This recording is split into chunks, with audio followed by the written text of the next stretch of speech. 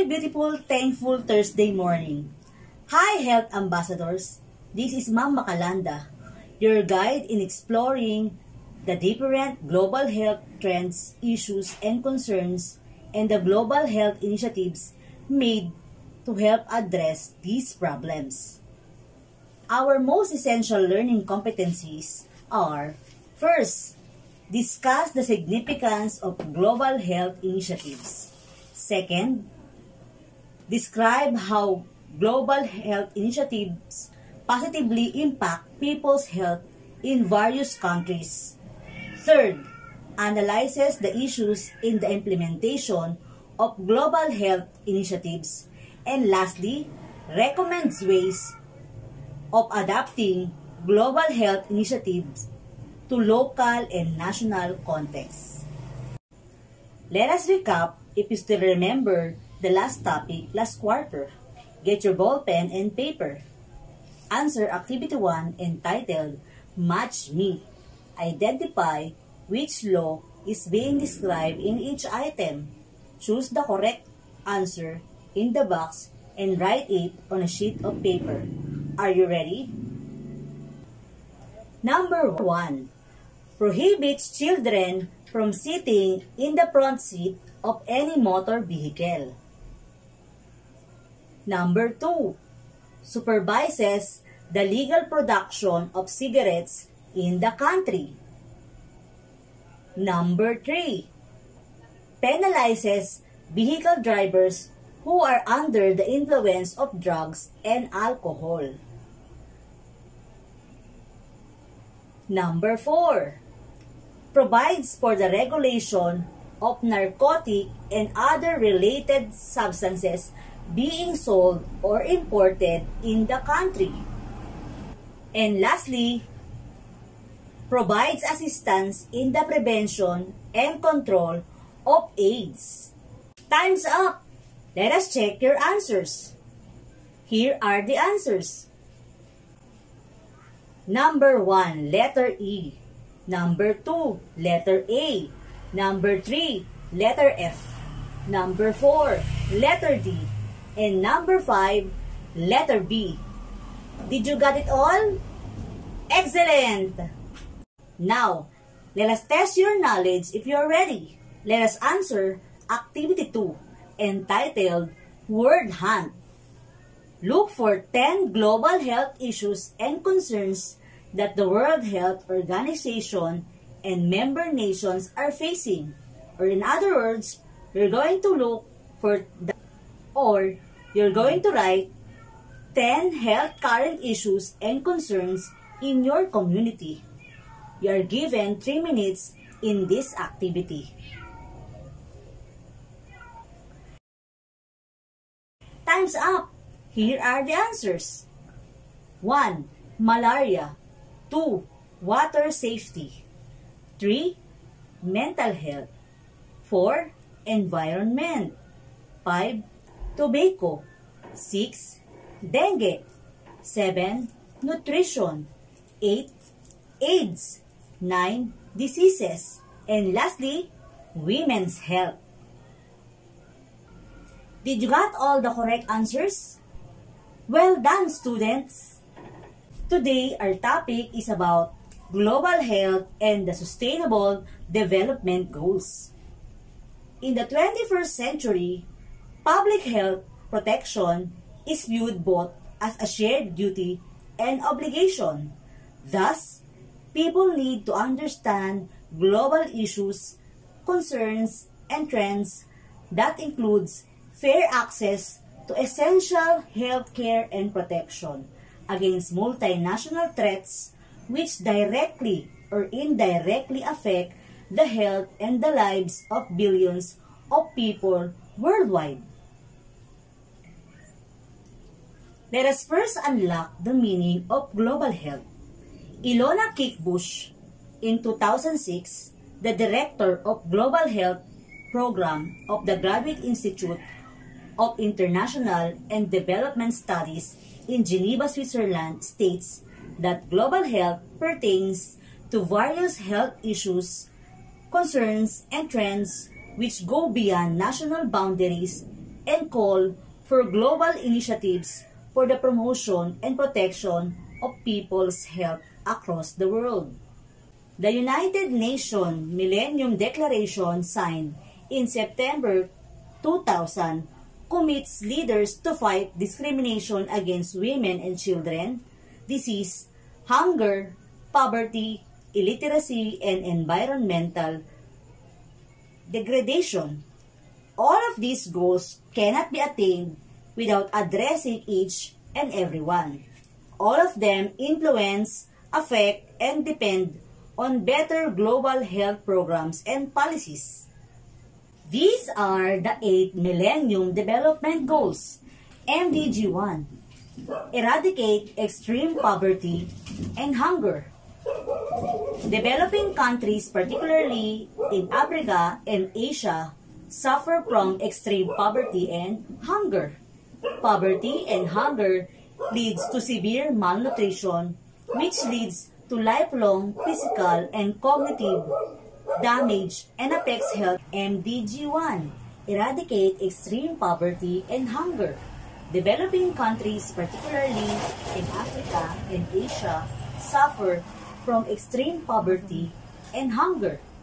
Poverty and hunger leads to severe malnutrition, which leads to lifelong physical and cognitive damage and affects health, well-being, and the economy.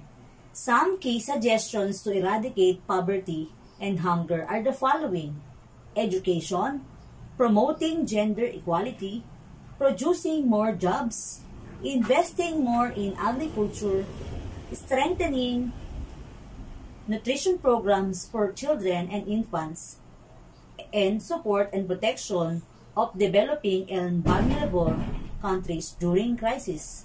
MDG number 2. Achieve universal primary education. Persons, particularly women who are educated, are more likely to seek medical care, especially during pregnancy, ensuring proper nutrition for their family, adopting healthy sanitary practices, and ensuring immunization of children. Here are some ways to achieve universal primary education. Marry and have their own families at a later stage in life.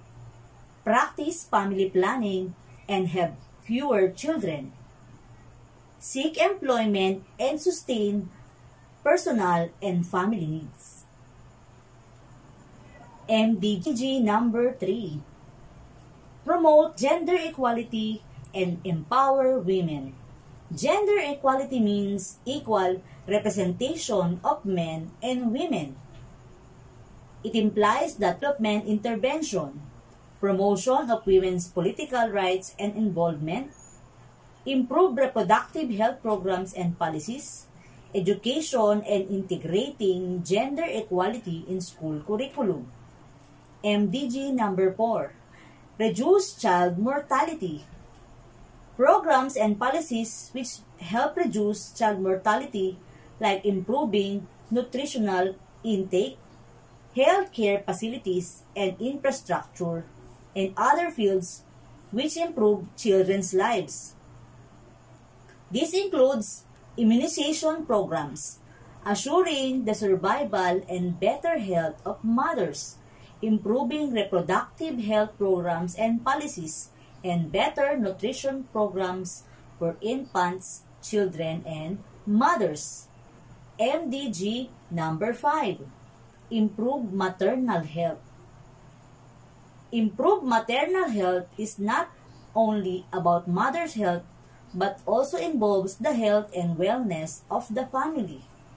Maternal health also helps eradicate other problems like poverty, gender inequality, decreased workforce, lower birth deaths, and disability of women.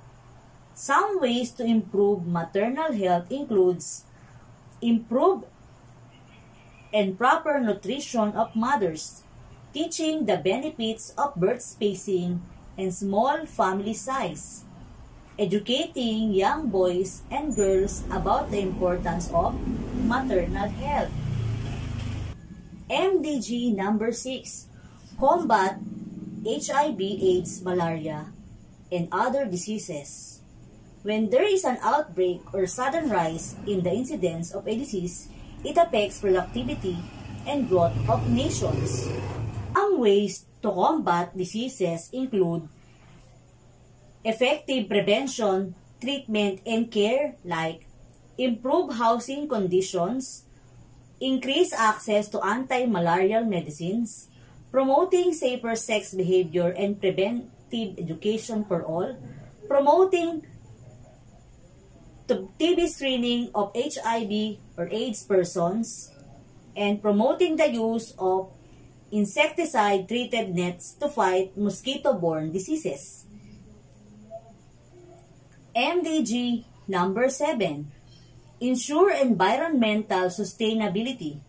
Sustainability means meeting our own needs without compromising the ability of the future generation to meet their own needs.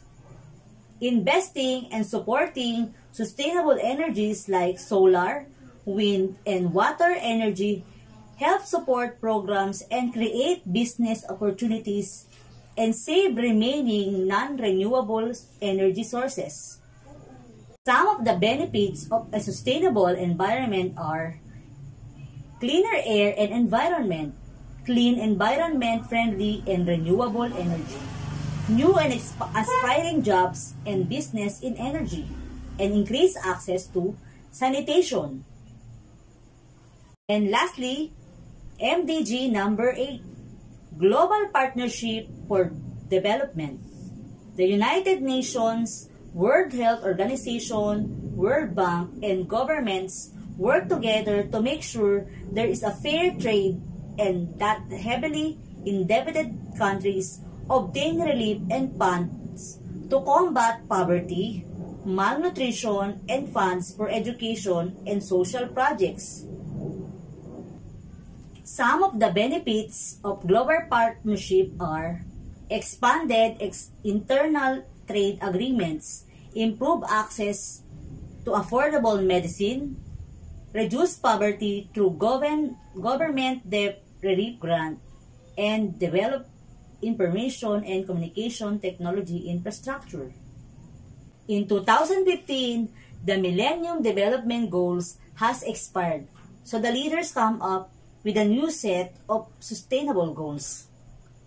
Let us watch this video, and I want you to answer the following guide questions.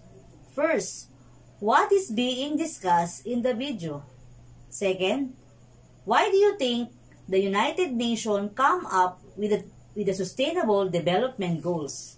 Number 3, do you think each sustainable goals are highly achievable? Why?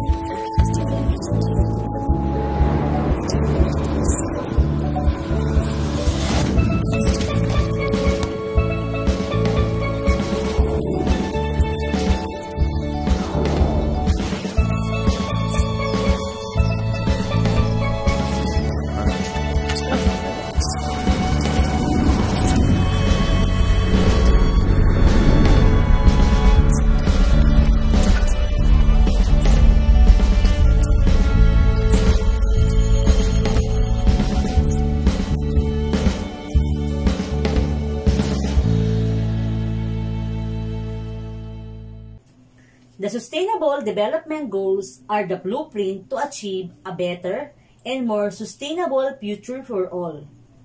They address the global challenges we face like poverty, inequality, climate change, environmental degradation, peace, and justice.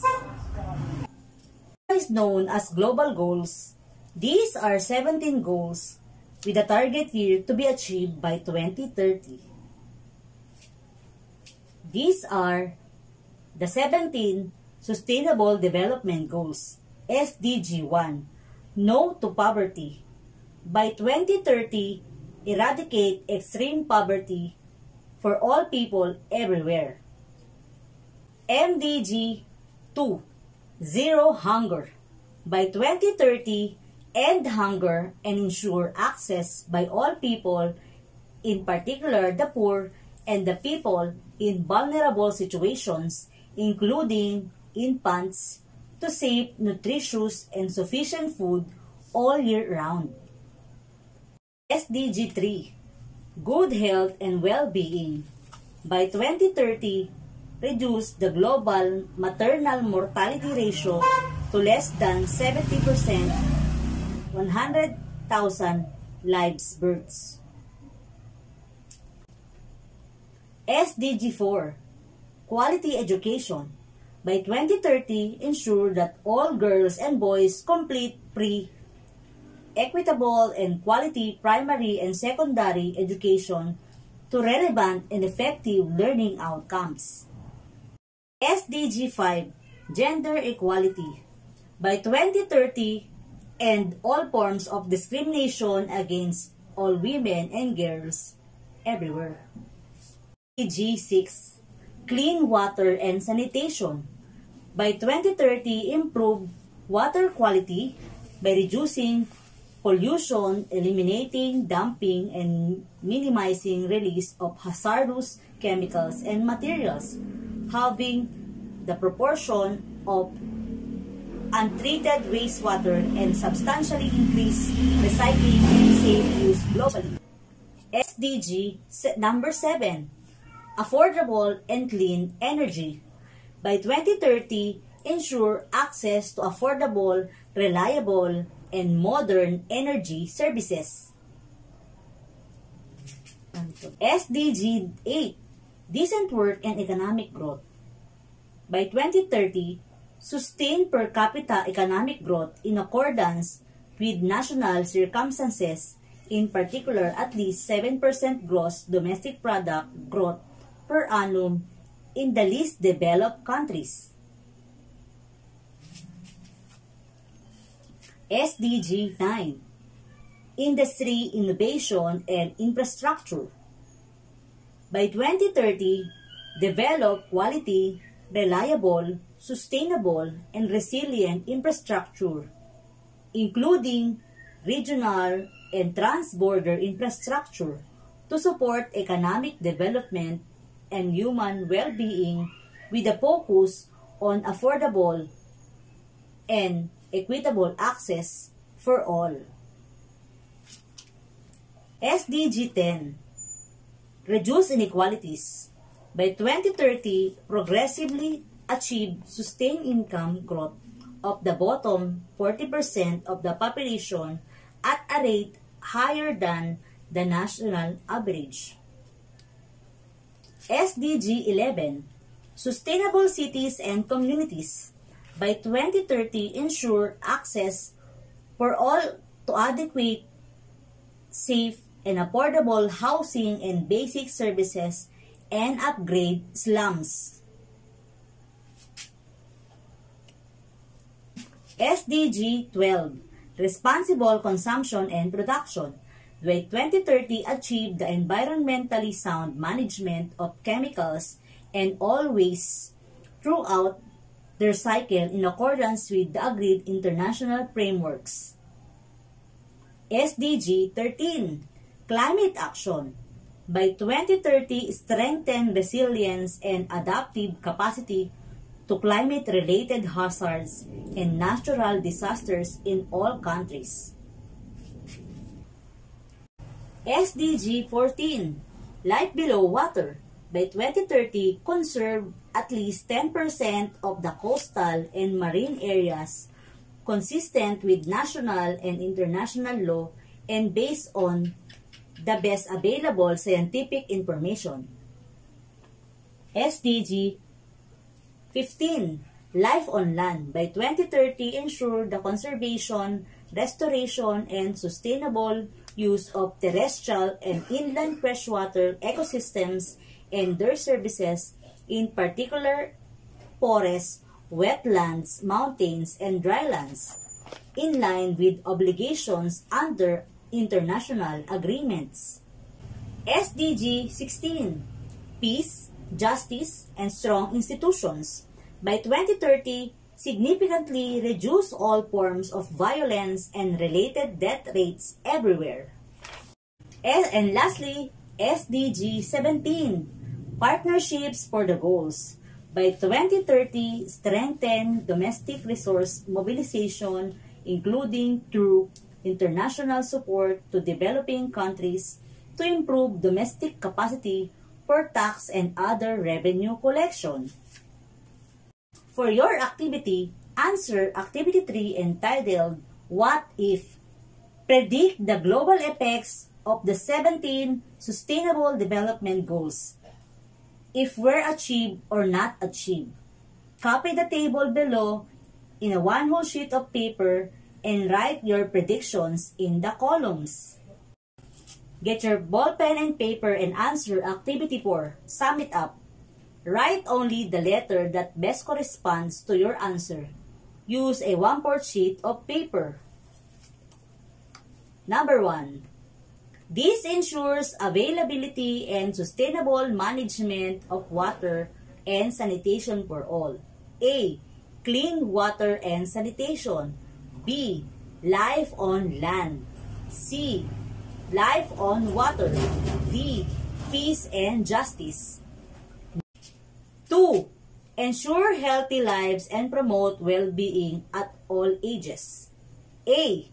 Clean water and sanitation. B. Good health and well-being. C. No to poverty. D. Sustainable communities. Number 3. Ensure access to affordable, reliable, and sustainable modern energy for all. A. Affordable and clean energy.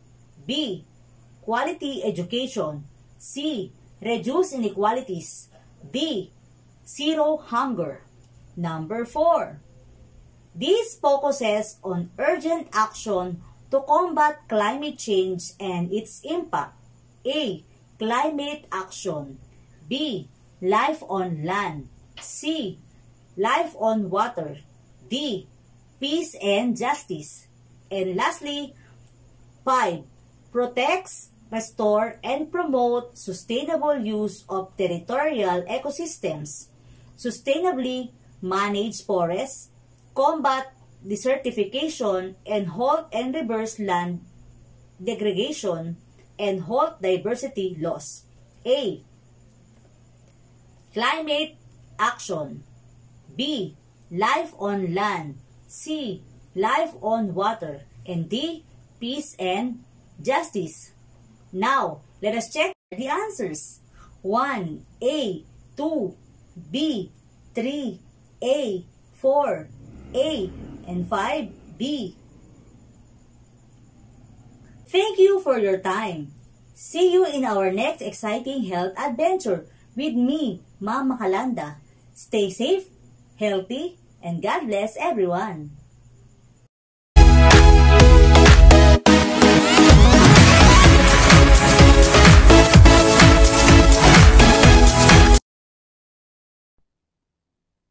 Hi students, good morning.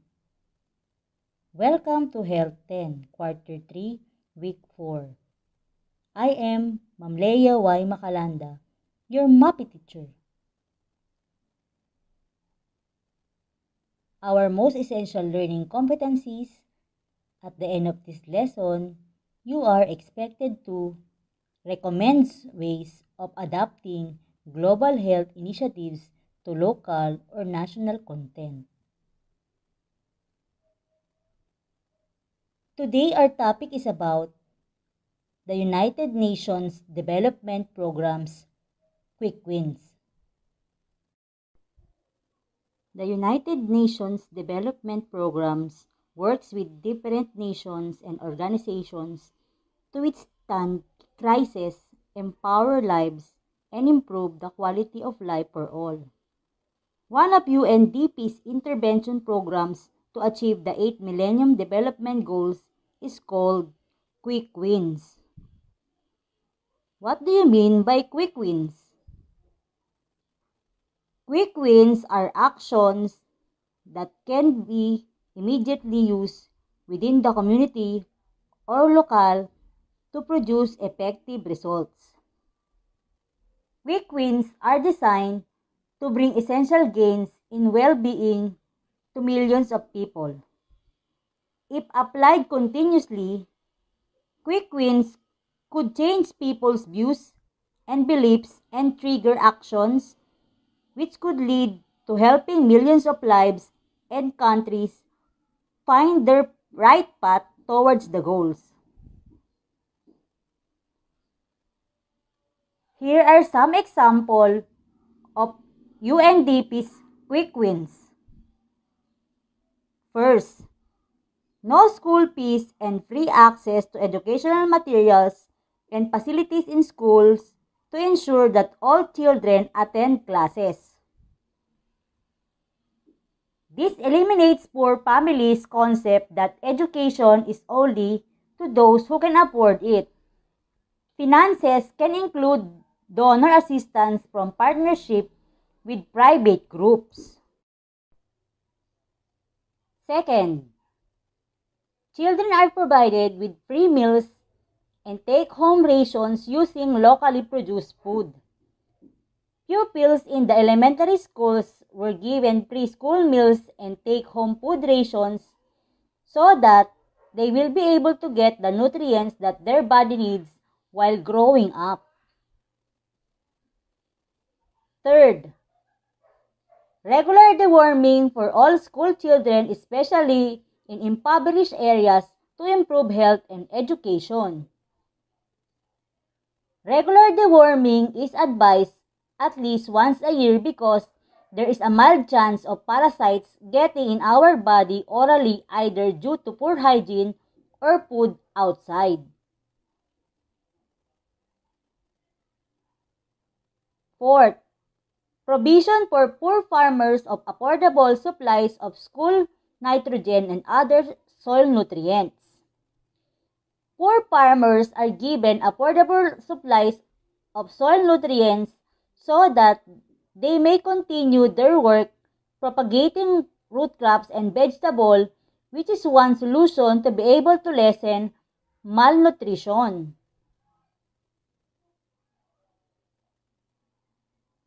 Fifth,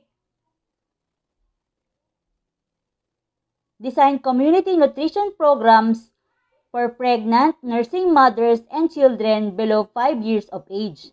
This includes breastfeeding, feeding programs, and micronutrient supplements like vitamin A and zinc.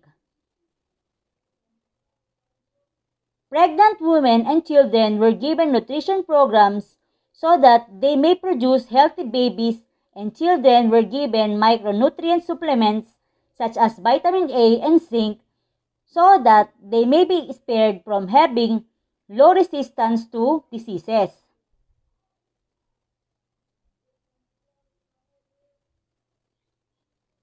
6. Offer basic skill training of community members in health, farming, technical, vocational, and infrastructure. Our community leaders offers basic skills training so that people will be able to have his livelihood or source of income which can help sustain their basic needs and also to lessen poverty. Free basic health services sponsored by private organizations. Basic health services sponsored by private organizations are done to help our less fortunate brothers and sisters who can't afford to avail of health services because they can't pay the professional fee of a doctor. 8. Distribution of free, effective, and efficient insecticide-treated bed nets to families especially in malaria and dengue endemic areas. The barangay officials as well as the local government officials are also advocates of a dengue-free community. That is why during the rainy season, they constantly remind the public to always clean their backyards and houses so that mosquitoes will not find a home to lay eggs. 9. Expanded access to sexual and reproductive health information and services. This includes family planning information campaign and services. The community health workers in the barangay does an information dissemination drive for the public to know what family planning programs is being offered in the health center. They sometimes conduct home visits to explain to married couples the options in family planning and which methods they will prepare to use. 10. Active national and local campaign to reduce violence against women and children. There is a strong campaign in the community to respect the rights and the dignity of each person regardless of his gender preference and to treat them equally, and to report cases of domestic violence to women and children. 11. Reform and enforce legislation protecting and empowering women's and children's rights. Our lawmakers has a soft spot to all women and make sure that women has the right to work and can make a difference. 12. Empowering women to play an important role in formulating and monitoring poverty reduction strategies, programs, and policies. More laws has been passed for gender equality for women. Nowadays, women had a voice. They take part in formulating local laws and their ideas are accepted in the programs and policies which they participated. 14. Allowing government-owned hospitals, health centers, schools, and other social service institutions free access to electricity, water, sanitation, and internet using sustainable and renewable energies like solar panels, wind, and geothermal generators. People showed concern in taking care of the environment by using the renewable energies like solar panels, wind energy, so that they can make our planet sustainable. And lastly, plant endemic trees at the community level to provide shade, produce watershed protection, windbreak, and timber. People are actively engaged in preserving our environment by replacing the trees that has been cut and to help with the climate change. That's all for today. Thank you. Have a wonderful day. Take care. See you in our next exciting health adventures. And God bless everyone.